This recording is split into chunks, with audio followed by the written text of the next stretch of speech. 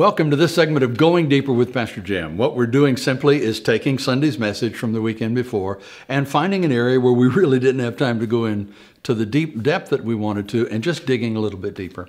This past Sunday, we started a series that we're calling Stop Running Scared. And we talked a little bit about this idea of we can have the spirit of fear, walk in the spirit of fear, or we can walk in the spirit of having a love and power and a sound mind. I'm not going to re-preach the message. You can get that from the information at the outro of this segment. But I thought it would be worth a little bit of our time to dig a little bit deeper into the context of the key passage so that you can have that framework as you think through this entire series.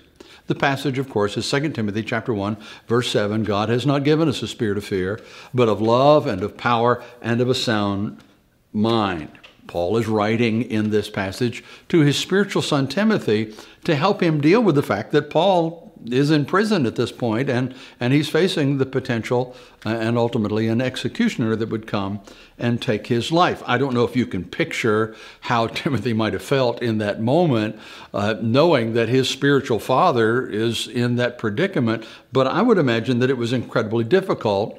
In fact, difficult not to be overwhelmed by a spirit of fear. What's going to happen to my spiritual dad? Now, understand, we don't know a great deal about Timothy's biological father. We know that he was a Greek, apparently was not a Christian. He was raised at the feet of his mother's faith and his grandmother's faith, the scriptures say. And so we don't know a great deal about his dad, but we do know that Paul really became his father figure, his spiritual father. And so what's happening to Paul is bound to have a huge emotional impact on Timothy, the son. And I think that's why Paul starts this segment of his letter to Timothy at a very personal level.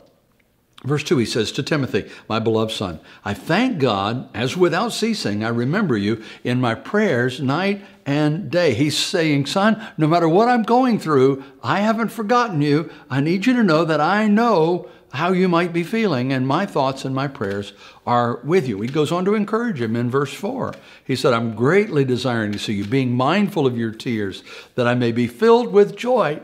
Son, I know this is a painful season for you, and I love you, and I miss you like I'm sure you miss me. But then, having established that kind of loving father dynamic, he then goes kind of disciplinary dad on him. He kind of goes, instructional dad on him and gives Paul some very important instructions that are critical not only to Timothy at that point in his life, but they're critical to us when we're finding ourselves being captured with this spirit of fear as well. In verse 6, he says, this is why I remind you to keep using the gift that God gave you. In other words, I know you can be overwhelmed with fear and you can be overwhelmed with the emotions of the moment of what's going on, but don't forget, God gave you a gift. And you're supposed to be using this gift. And we affirmed that gift, and you're supposed to be serving others. Paul knew that the emotions would create a tension for him, and it creates a tension for us when we find ourselves overwhelmed with fear. But don't forget, he says, son, you've got some gifts, and you're supposed to be using them. He goes on, that's the context now, that's the setup for what he says in verse 7, when he says it comes down to it, son, you've got a choice. In fact, you've got one of two choices, but as a follower of Jesus Christ, you really only have one choice. And that's where we get verse 7. God did not give us a spirit of fear, a spirit that makes us afraid, overwhelms us with fear, but instead he gives us a spirit of power and of love and of a sound mind. In other words, your choices are to be overwhelmed by a spirit of fear or to be empowered by the Holy Spirit of God. Hear me, guys. One of Satan's favorite weapons to keep us from using the gifts that God's given us is to make us afraid to use them. And he'll use all kinds of fears to get us to shut down and hold back. And we'll be talking throughout the series about some of those specific kinds of fears. But for now, what I want you to hear me say is what Paul told Timothy in verses 8 and 9. Do not be ashamed to tell people about our Lord Jesus Christ. And don't be ashamed of me in prison for the Lord, but suffer with me for the good news.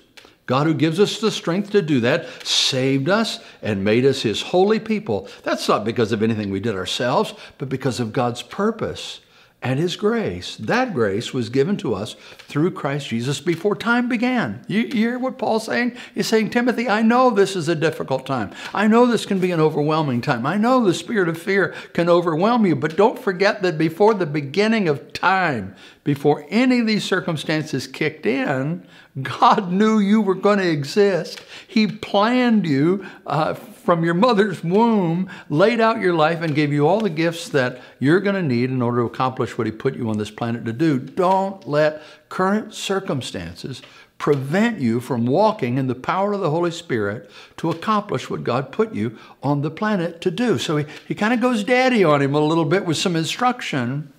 And I hope you're hearing, if you're struggling right now, that he's kind of going daddy on us too. You can allow the spirit of fear to overwhelm you and block you from stepping out and doing the things that you know God's called you to do, or the things that you were gifted to do.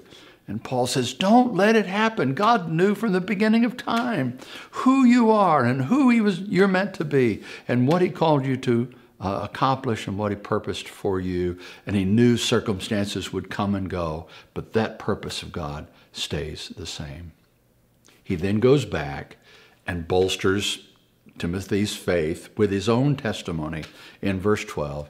He said, I know whom I have believed, and I'm persuaded that he is able to keep what I've committed to him until that day, the day that he comes. Paul says, Timothy, I want you to hear me say, I know what I'm going through, and I'm not overwhelmed by the spirit of fear, and I don't want you to be either, because God made me on purpose, just like he did you, and he's using this for good in my life, just like he is you, and one day we will celebrate when Jesus breaks that eastern sky to gather us together and take us home. God bless you guys as you consider all the options in life. And when you find yourself overwhelmed with fear, don't forget that dynamic between Paul and his son Timothy. And remember that God loves you, has a purpose for you. He doesn't want you to walk in a spirit of fear. God bless you.